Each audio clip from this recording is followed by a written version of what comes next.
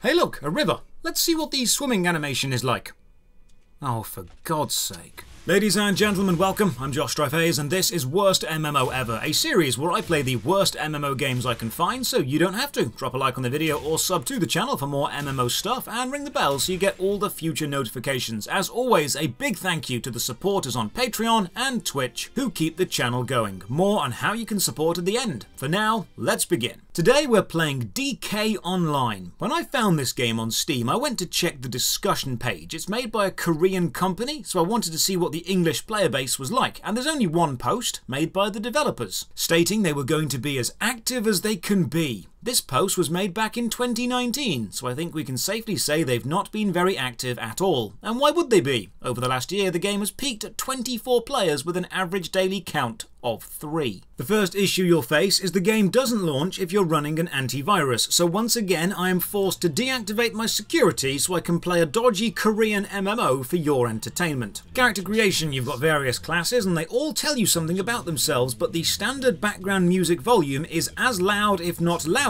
than the voiceover volume, so you can't hear what they're saying. Have a listen to how the game sounds normally. Considered a young and developing culture, the humans have already proven their ability to overcome any obstacle. Blood of the elves hums with arcane power, inherited from the dragons themselves. Though few elves have found their way to the Radis Empire, the mysterious phalanx rejected the elemental source. The beast and the lichens combine unparalleled. The DL race gained strength through a contract made with the ancient dragons. Humans are fierce warriors. Character creation itself is fine, but my god, the background music is intense. I feel like I'm on a timer. Like, this is the music I'd expect over an escape from a crumbling castle, not a chilled out make your character music.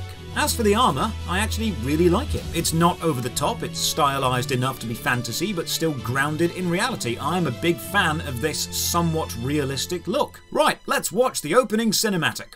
For time, two goddesses created the world of Litos and filled it with races of every description. The most powerful among them were the dragons, who ruled the land with wisdom and justice to ensure peace.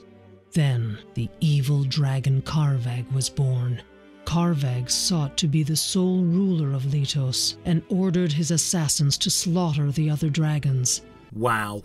Less than 2 seconds in, and the subtitles and voiceover diverge. And by about 30 seconds, the voiceover is so far removed from the subtitles, it's basically 2 different stories. There are literally 2 different histories depending on which you focus on. You'll find that a lot of Eastern games do this. Clearly, someone writes the subtitles, then a voice actor records them, then someone else rewrites the subtitles, but they don't bother re-recording the voiceover. We do learn that DK stands for Dragon Knight, because the Dragon Knights beat a dragon long ago, and now the dragon's coming back, so we need more Dragon Knights. I see. Game starts, it's a tutorial-style island. Once again, the voiceover is the same volume as the music, so while I appreciate it being there, I can't actually hear it. Standard movement, W, A, S, and D, space to jump, but you can also left-click to move. There is, however, a noticeable delay from pressing a key and then the movement starting, or releasing the key and the movement stopping, and you seem to move in short bursts of set distances instead of a completely smooth, fluid movement system. Chat to the local NPC, and we're introduced to Bart Island. There's no voice acting for the actual quest dialogue, but there is voice acting when you talk to random NPCs, snippets when you interact. Let's enjoy it together. You must have heard of me. I'm Hero. You must have heard of me. I'm Hero. It would have cost you almost nothing to have a native English speaker look over your script and say, maybe say, I'm a hero. But no, you decided you know best. There's no combat tutorial, but this MMO isn't aimed at new players. It's aimed at people who already know what to do, because the game refers to player killing as PKs, and you wouldn't know what that abbreviation meant unless you were an experienced MMO player, so I will treat this as a more enfranchised player-style game. Now time for combat, and honestly, auto hits feel good. You start with auto attack bounds to number 1, pick up item bounds to 2, and toggle target on 3, with your first actual combat ability on 4, which is a very strange keybind setup, but okay. Actual hits themselves feel really nice. Solid sound design, nice blood splatter, smooth animation, and the animation of the actual attack isn't too over the top. It's violent and stylized, but it's grounded in reality. I can't deny this auto-attack combat has some nice impacts. It feels good, but don't worry, I will discover some problems with it later. Quite big problems, actually. Hand in all the quests, and now we're off to kill some bees. Quests give money, experience, and items. You know the drill. While I'm playing, I'm thinking, you know, this is relatively competent. Definitely not the worst I've played. Then I remember what I've played and I realised that describing something as not the worst isn't really worth that much. This cow flexes on me by just walking straight through a flaming brazier. Stupid no-clip cows. Here's probably the most pedantic thing I've ever complained about. The word quest on the right-hand side above the quest list is written in a font that's not used anywhere else, and the letter Q looks like the symbol for Magic the Gathering Online turned sideways. This bothers me far more than it has any right to. During combat you build up RP, and if you try and use an ability before you have enough RP, the game lets you know quite loudly. Not enough RP. Opening the character menu for the first time shows you the morality scale, and it actually does mechanically matter. Helping NPCs and being good raises your morality. Killing players lowers it. If your morality is over 9,999, you get buffs to defense and healing. If your morality is under 0, you get buffs to attack. Which means if you're playing a tank, you pretty much have to be good if you want to hit the metagame, and if you're playing a DPS character, you pretty much have to be evil. There's also an enchanting system that uses reagents to improve items' abilities, but it can fail and destroy the reagent because it's a Korean MMO. Of course there's an enchanting system that uses reagents to improve items, but there's a chance it can fail and destroy the reagents because it's basically the law. Kill 10 kobolds. Okay. Also have a glance at the world map. It's fine, if a little too bright and colourful, makes following paths from one city to the next actually quite difficult. First combat issue, pressing 4 uses a melee ability, but sometimes, randomly, I'll go to use it and the game just tells me I can't use that object. Listen. You cannot use this object. It's not an object, it's an ability, and it's random whenever this happens. It's not tied to the animation, or to the MP, or to the stagger, or the enemy health, it's just every now and again, no. Another system, magic catalysts, equipable items that are used up on every auto attack that make me stronger and, to quote the game, make my attacks look cooler. Not making that up, that's actually what it says. Let's click all the icons along the bottom and see what we get. First off is an attendance check, a daily login bonus because you've got to get those psychological habits forming. But when I click the first box, the one it says I can accept, it doesn't work. So I right click and... why does right-clicking bring up the Windows right-click menu? Is this an internet browser window disguised to look like a game menu? The magic cube also has a typo. The words gathered and through don't have a space between them. And actually, now I look at it, this game is riddled with typos and typesetting mistakes. There are so many key words that are bunched together, or, as we'll see later, quest descriptions that make absolutely no sense. Clicking the hunting guide actually does open up a web browser, but not even a good web browser. It defaults to Internet Explorer. Good God, game, have some standards. And now we find the item shop, because there are many systems in this game that affect your character's power and progression, and you just know we're going to find solutions to all of the designed problems.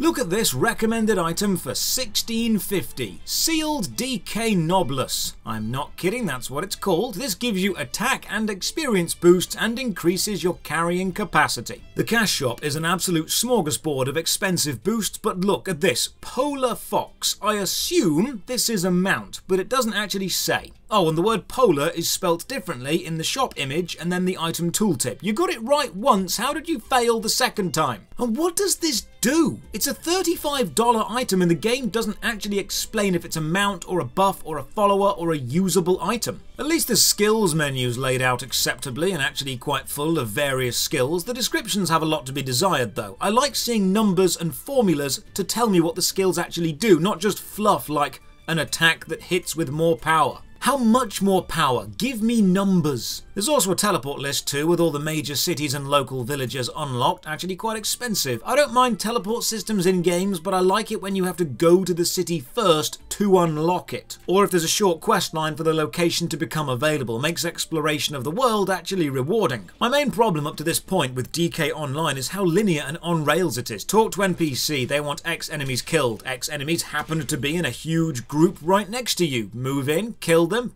go to the next NPC. They want other enemies killed who happen to be in the next big group. It's extremely paint by numbers. Move from A to B. While fighting these Grey Wolves, more combat issues. Being in an attack animation routes you to the spot. This includes auto attack, and there's no dodge function, so every fight is a slugging match of you versus the enemy. It's extremely static, and as we'll see later, the only mechanic is potion chugging. The floating landmass above though looks really cool. Giant chains holding it down, and it's slowly swaying left to right. It's not frozen, so it does have this real imposing presence. Graphically, the game isn't bad. I like the armor and the character design, and even the enemies have looked, so far, above average. I hand in a quest, get a new item to equip, and open the inventory to equip it, but while in the inventory, I notice the equipment load limit and the negatives of it. Right. If you're carrying between 0 and 50% of your total carry limit, you are fine. But if you're carrying between 50 and 83%, your passive HP and MP regeneration rate will stop. And over 83% capacity, you cannot attack or cast spells at all. This is extremely limiting, because as I'll very soon discover, the entire game is designed around making you buy potions. But oh, there's a load of carry limit boosts in the shop, because of course there are. This in-game shop is run by a walrus. You don't see too many MMOs with a walrus race. Nice to see some diversity. The next quest is pretty far south, so while running, I just press all the keys on the keyboard to see what happens. And when you press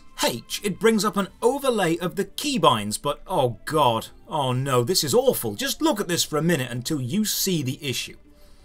Pressing H opens a PNG image of the keybinds. The image clearly has some transparent sections around the edge, but those transparent sections actually cut off the text. This image is almost useless. The labels for what keys do are cut off. This is the kind of stuff that shouldn't make it past beta testing. This is the kind of rough edge that should be sorted on day one. Gather some giant spider eggs. Oddly, there are multiple egg spawns, but the quest items instantly respawn, so you don't actually need multiple spawn points. The game really didn't want to make finding anything too challenging. Also for this quest, I need to collect some antennae from the giant spiders, which is strange because according to science, spiders don't have antennae. Strange quest writing thing now. The quest giver was the archaeologist Jeromis, but I have to hand it in to the archaeologist Jeramis, with an A and an O looking similar in the font they've chosen. It takes a minute to spot that. They even used the same character model for both. Was this a joke? The Kill X quests continue, but up until now, every item has been a guaranteed drop. This is the moment where that changes. Collect some chameleon stuff, then some golem rocks, and the drop rate seems to be around 50%, and every quest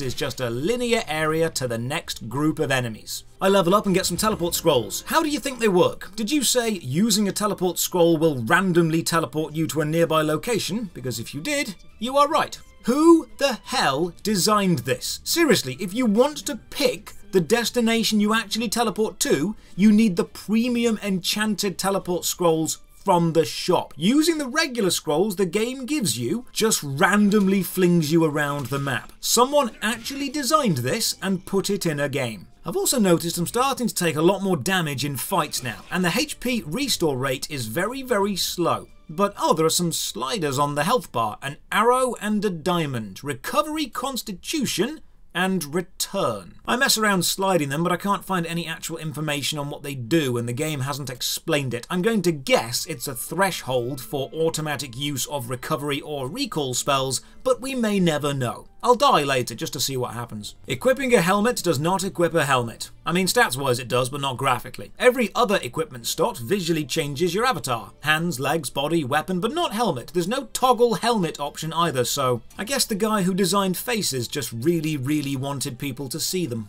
Oh, I've got some of those magical catalysts, the ones that make your auto attack cooler. I equip them and yeah, it actually does change the animation for the better. Why couldn't this just be the standard animation? Why do you have to add a pay-to-win system for auto attacks? Do those teleport scrolls really just send you randomly around? No game can have a system that stupid. So I try and wow, they do. Random teleportation scrolls. Why does Gunt sound like a robot speaking inside an empty village hall? Who the hell did sound design for this game? Just listen so you can hear what I hear. Do you need help? Please go. Some of us have duties to attend to. or lasting peace among the realm of Radice. Do you need help? As we protect Radice, so too does it protect us. I need to kill the leader of the chameleons because they're preventing people leaving the island, so off we go. In the top right of the screen you can see some small boxes. They are passive buffs, and the first one is Premium PC Cafe buff. Do you actually get stronger in this game if you play in an internet cafe? I suppose that's one way to drive people to an internet cafe and cultivate business relationships with internet cafe owners, and the Eastern demographic do still use internet cafes quite a lot. It's not exactly something you see in the West though. So the leader of the chameleons is called Olakwa, and there are multiple of them. Why? Game, were you afraid you'd have too many players? Would demand for the boss be too high? Would it cause queues and make people quit? Well, with the ship freed, we can move on to the main city. I click on this guard to see if the voice acting has changed, and he thrusts his crotch at me. He thrusts his crotch every time I click, and he takes his job very seriously.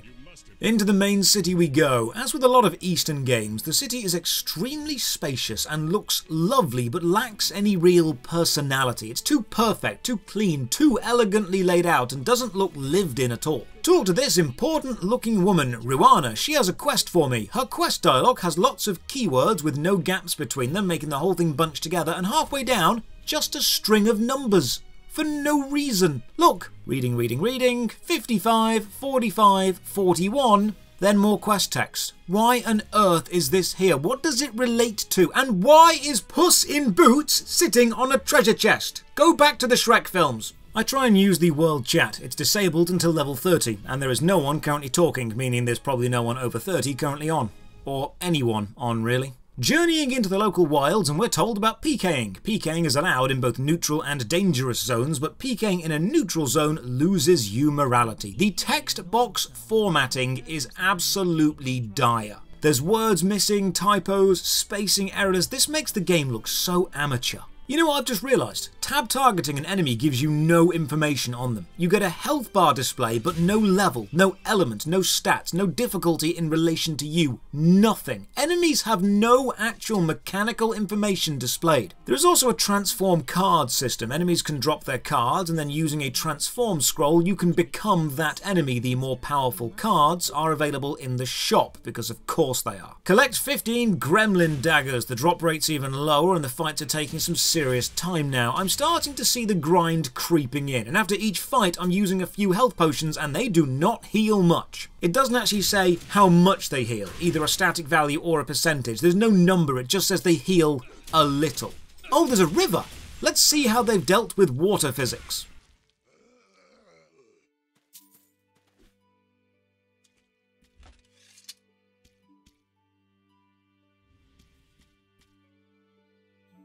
Are you having a laugh?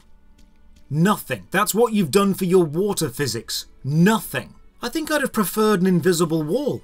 You know this is water because there's a splashing footstep sound and little water droplet particle effects, and there's a blue filter when you tilt the camera down. You know this is meant to be water. You just didn't program anything that water actually has, like heft or lift. But I mean, there's an enemy down here, so technically, DK Online has underwater combat. It's just awful. Also, I've realised there's a combat delay on some skills. Pressing 4 activates Power Slash, but there's a noticeable delay between the skill animation ending and the damage being applied to the enemy, and sometimes that delay is long enough to allow the enemy to get another attack in. Meaning you've got to open the fight with this attack and then use the auto attack for the rest of the fight to not delay your damage ticks. Good God, I'm metagaming DK Online. What the hell is wrong with me? But oh, enemies have the opposite problem. Damage will register on you the instant a fight starts before the enemy animations have even happened, and now I get it. Now I see the game's monetization method. You will take damage at the start of every fight. It's unavoidable, and your health regeneration is very slow, and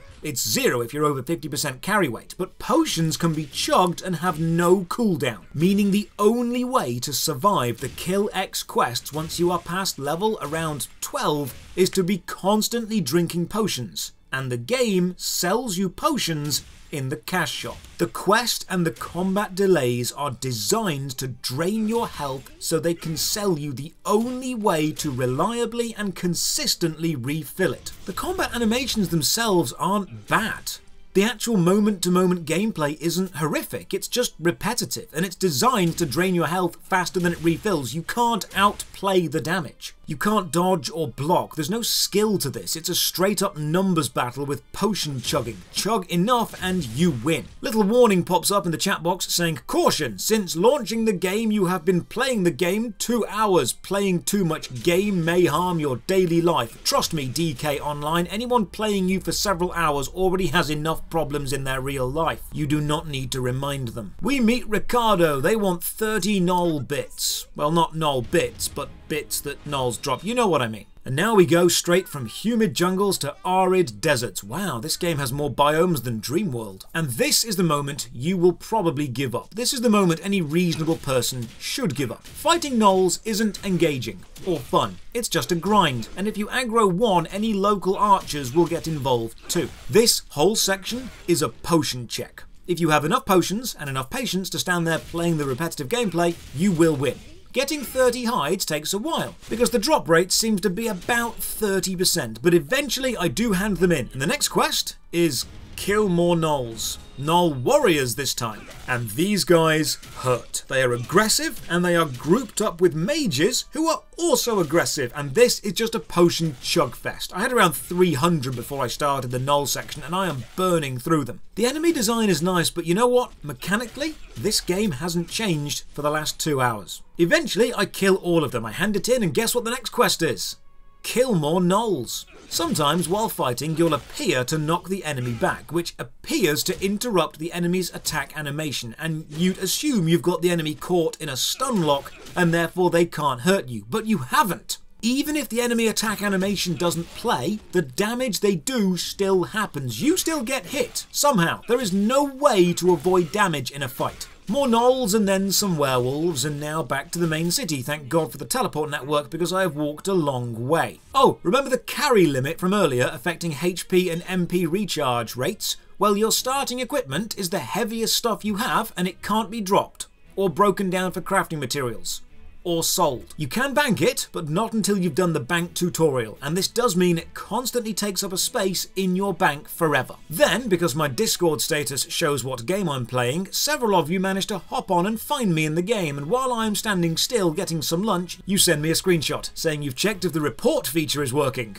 It is. I have been reported, and apparently you can only report up to 10 people. Teleport to the next city, find this priestess, and wonder if the voice acting has improved. You do not need to pray to be heard. Simply keep your heart turned toward her. It has not. This section is a city intro questline, and I'm just running from NPC to NPC, talking, accepting, and then completing. This is the most boring way to introduce someone to a city. Oh, there's a disintegrate system for breaking down items and gaining crafting materials. It's a slot machine, complete with spinning icons and noises. Not even trying to hide the gambling element, are we, game? At the next town over, I find the first daily quest. Collect 30 eagle feathers, and a main plot quest. Kill 15 elite eagles. Most quests do seem designed to stack together like this. Hit level 15, unlock even more, and you know what? This is mechanically identical to the Knolls. Auto attack, use skills, chug potion, repeat. There is no gameplay difference at all. There is no skill, no tactic, no active combat choices. Just start, fight, out heal, and win. When potions run out, buy more. That's the game. Once again, I'm reminded, caution. Since launching game, you have been playing 6 hours. Playing too much game may harm daily life. You know what, game? I agree, so I die to see what happens. You respawn at the nearest town with your hit points extremely low. You don't even get a full HP bar, meaning even if you die, you still need to buy potions. The game doesn't even let death get in the way of the cash shop. DK Online is a linear grind from A to B. It's competent enough to a degree. The graphics are nice, the music needs some balancing, voice acting is bad, combat feels solid but is tactically vapid, the world is generic to the point of being forgettable, and the player base is non-existent. It is not offensive to play, it's just not a very good game. So to end the review, I will award DK Online playing too much game may harm your daily life out of 10. Thank you very much for watching. A massive thank you to my supporters on Patreon and Twitch who keep the channel going. You can support from only £1 a month, and you can check the video description for links to the Patreon, Twitch, Twitter and our Discord. And as always, have a great day.